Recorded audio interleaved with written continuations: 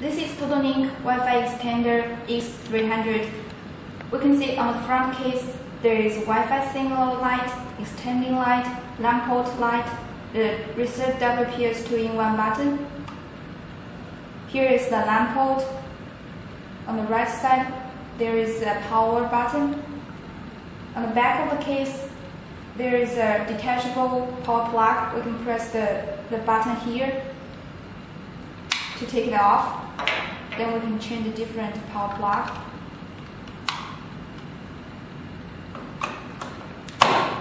Adjust the antennas.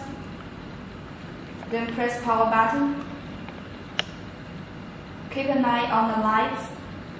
Then wait for a while.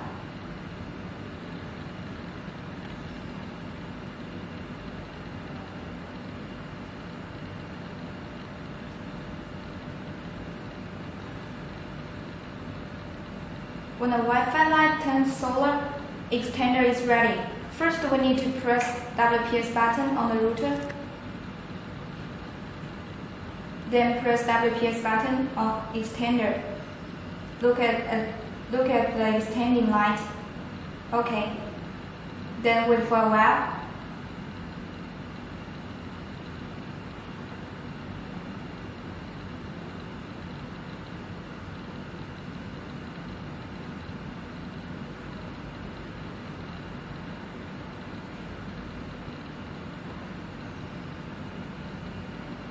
When the extending light turns solar, our extender has already caught the SSID of the previous router.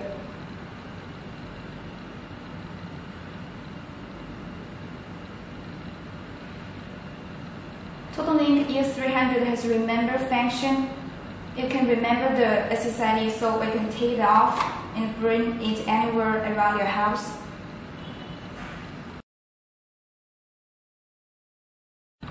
Then we can take EX300 to anywhere around your house as you like.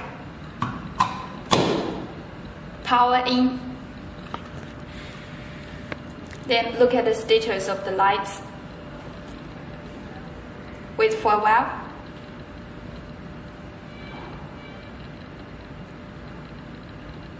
When the Wi-Fi signal light and extending light both solar, it means the router's Wi-Fi signal has been extended successfully. You can enjoy your Wi-Fi now.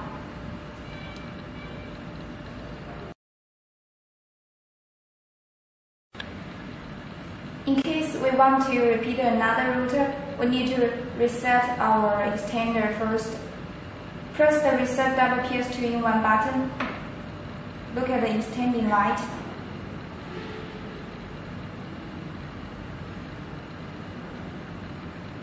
Okay. Then wait for a while.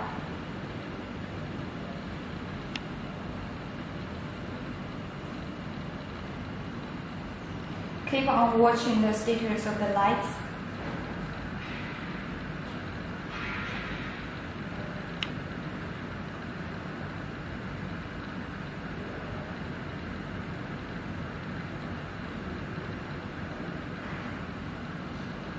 Okay, now our extender has turned back to factory default setting.